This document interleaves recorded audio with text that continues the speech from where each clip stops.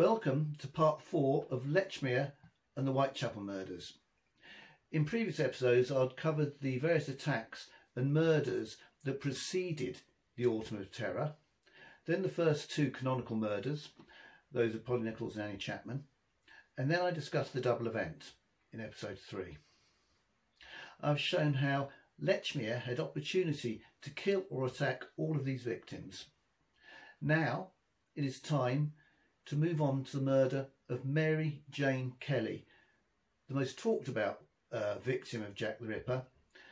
I've always found the particular obsession with Mary Jane Kelly over the other victims as a little bit odd, to tell you the truth.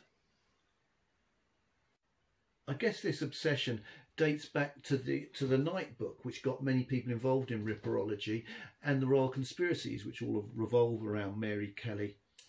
And the films, such as From Hell, tend to focus on her as the ultimate victim, with the others just being in some way ancillary. She was the last canonical murder, the last of the 5, and that leads some to assume that the other murders were about her in some way.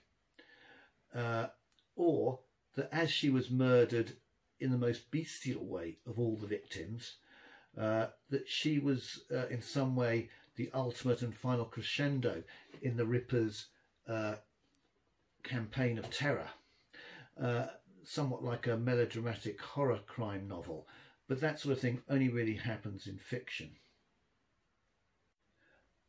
Of the 5, Mary Jane Kelly is also the only one without a proper biography. Her family, her ancestry, her real background has baffled researchers. Even her true identity. Was Mary Jane Kelly even her real name? That being said, let's refer back to the Scotland Yard file note that we've been looking at throughout this series.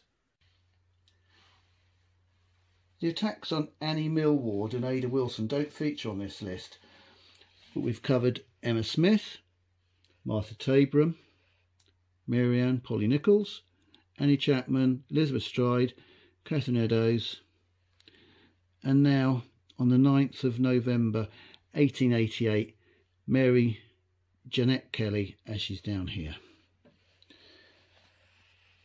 Now there's one interesting thing on this memo, and that is the times, but I'll point something interesting out here. For Emma Smith, it's got 12:15 and 5 AM. 12:15 being what they presumed was the time she was attacked. 5 AM is when she got back to her lodging house and was seen by other people. Martha Tabram has got 2 times. 11:45 PM, which was the last time she was seen by Pearlie Poll, which proves that they believed Pearlie Poll incidentally. And 5:50 AM, when she was found dead on the stairwell at George Yard Buildings. Mary Ann Nichols, we've got 3:45 AM, the time she was found, which was the time they presumed Charles Lechmere found her, 3:45. That shows they believed that Charles Lechmere found her at 3:45. Some people don't believe that the police believed that, but they did. Here it's in black and white. Annie Chapman, she was found at 6 AM. Elizabeth Stride, 1 AM. Catherine Eddowes, 1:45, that 45-minute difference between the two. Catherine Eddowes, 1:45. Mary Jane Kelly, blank. And the reason why it's left blank we'll come on to.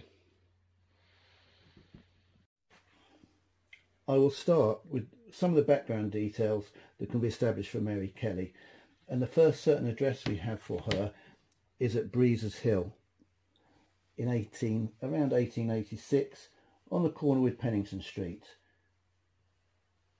Both Pennington Street and Breezes Hill are still there, but they've very much changed. The buildings were knocked down soon afterwards, and there's a big warehouse there. Actually, the warehouse is showing on this map. It was knocked down very soon after these events. It is likely she was staying in a brothel run by a guy called Stephen Maywood as the pimp. Seemingly he was a career criminal, and he had links to the Felix, Buki and Carty names that have been mentioned in connection with Mary Kelly. In 1887, a researcher working for Charles Booth as part of his famous survey of London actually visited that area, Breeze's Hill and Pennington Street, and found that 1 Breeze's Hill and 79 Pennington Street, which were the corner properties on that corner, were both actually brothels. Stephen Maywood lived at 1 Breeze's Hill. At 79 Pennington Street lived a man called Morganston, another name that crops up in connection with Mary Kelly, and a Mrs. McCarthy also lived there, who Mary Kelly was supposed to have stayed with. So this shows that there's a very close connection between Maywood and Mary Kelly. The properties, 79 Pennington Street and 1 Breeze's Hill, had been one building, a pub called the Red Lion. So again, those two corner properties were very closely linked. Furthermore, a few years later, Maywood and the Morganstons and Mrs. McCarthy all relocated to a very small area in Limehouse around here, about a mile away from where they'd been living all together and all next to each other on Breeze's Hill and Pennington Street. After leaving the brothels in Breeze's Hill, she hooked up with a man called Joseph Barnett, and after staying in several other locations, ended up in a 1-room flat in Miller's Court, just off Dorset Street in Spitalfields. On the evening of the 8th of November, the night before the Lord's Mayor's Parade, she was seen drinking in various pubs in the area.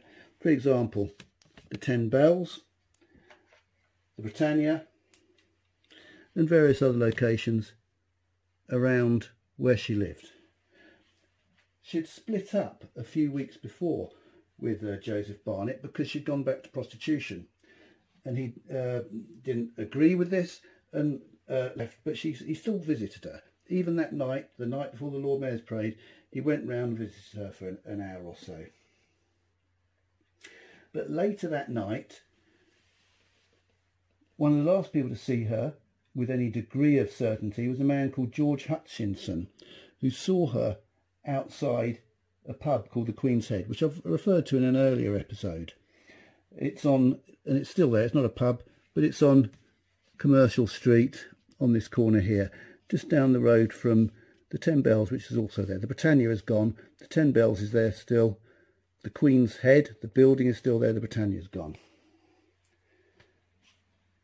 Hutchinson saw her talking to a man in an Astrakhan coat outside the Queen's Head, and at 2 a.m. in the morning, and followed her across the road, saw them go into her lodgings. Another interesting witness, I won't go through all the witnesses that supposedly saw her, but another interesting witness called Caroline Maxwell supposedly saw her at 8 a.m. next morning, maybe as late as 9:30 a.m. in the morning. But Caroline Maxwell's testimony is very much disputed.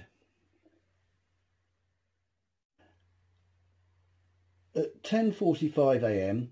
in the morning, which wasn't that long after the supposed sighting by Caroline Maxwell, the landlord of the property where Mary Jane Kelly was staying, also called McCarthy, it's a coincidence with the other lady called McCarthy that I mentioned earlier, sent one of his men to collect a load of rent that Mary Kelly owed to the landlord. This man was called Indian Harry or Thomas Bowyer. He knocked on the door, there was no answer. Eventually he looked through the window, there was a broken window with a cloth stopping you looking through it.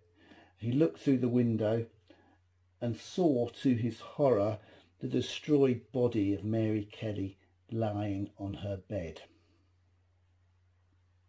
In shock, he immediately went to Commercial Street Police Station, which was just around the corner. There's some reason to think he may have actually sent a boy rather than going himself. Either way, the police were called very quickly.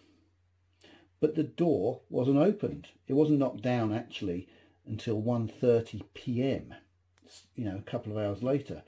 This was because the police were nervous about breaking in there, doing something wrong. They thought they had to send for some bloodhounds, some dogs, to search for the scent of the supposedly search for the scent of the culprit, to track him down.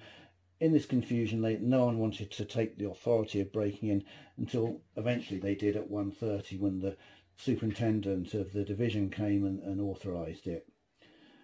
That's why there's no time on the list for her death, because of this confusion, because they didn't know what time to put down basically for the discovery.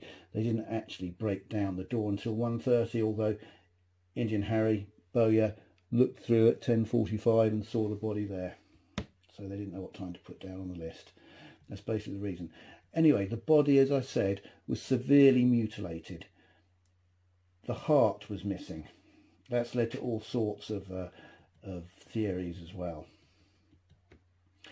But as with all Ripper murders, it was also investigated to see if it was domestic. Barnett, who I've referred to, was questioned for 4 hours and he had an alibi. Hutchinson, who I mentioned, was also interrogated by Aberline, the senior detective on the ground investigating the case. Of the wounds that were committed to the body, some think that a sheet was placed over Mary Kelly's face and that she was stabbed through the sheet, so the killer didn't have to look at her as he performed these grisly mutilations. There's an elaborate theory that he did this because he knew her and didn't want her to look at him. Similar theories lie behind the idea that the killer obtained entry by reaching through that broken pane of glass in the window that I mentioned and somehow opening the door, or the fact that her clothes were found neatly folded on a chair. Had she gone to sleep and been attacked in her sleep by an intruder familiar with her arrangements in that place, or was someone familiar to her invited in and she was at her ease and comfortable, and that's why she folded up her clothes? It's a bit of a mystery, but there's all sorts of elaborate theories to account for these things. Whatever might be the case, how is Lechmere linked to this murder, I hear you ask? Firstly, there's the likely time of death. The most accepted time is around 4 a.m. I gave an indication that there are potentially a very wide time of death for Mary Kelly, but the most considered opinion is it was probably about 4 a.m, which is about the same time as the other evening or nighttime, early morning, weekday murders, workday murders, and would neatly coincide with Lechmere's usual murder pattern.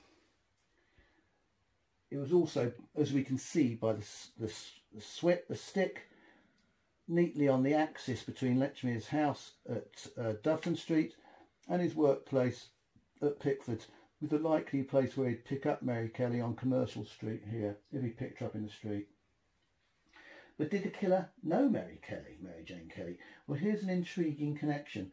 I've been mentioning the interesting character of Stephen Maywood several times already.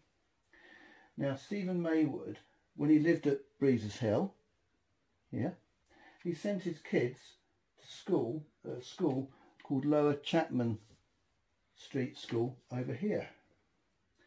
And guess what? When Lechmere lived at James Street here, some of his kids went to the same school, Lower Chapman Street School, the same school that Stephen Maywood sent his kids to. So the man who was Mary Kelly's probable pimp was a co-parent at the same school as Charles Lechmere. So there's a fair chance that they may even have known each other.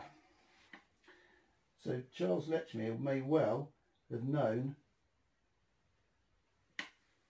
Stephen Maywood, and by implication may well have known Mary Kelly, one of his prostitutes. There's another intriguing thing, that Lechmere's daughter, who was brought up and lived with his mother all her life, she was called Mary Jane. Was Mary Jane Kelly her real name? Did she assume those names? And was she influenced in that choice by Lechmere's daughter, who was also called Mary Jane, who had been born in 1875? Should have been about 10 or something like that when Mary Kelly moved into Breezes Hill.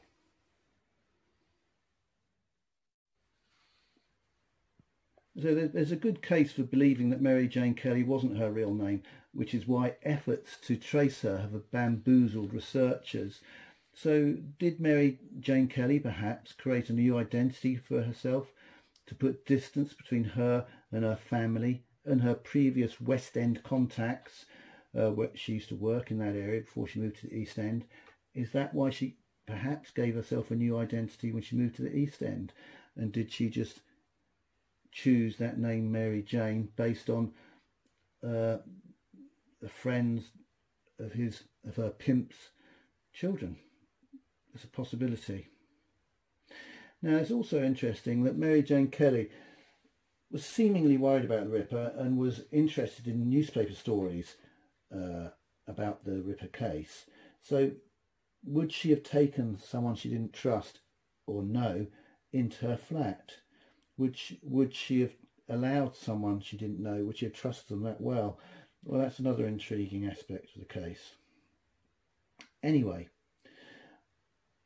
I've given you the reasons how and why Lechmere killed Mary Jane Kelly. But that was not the conclusion of his work.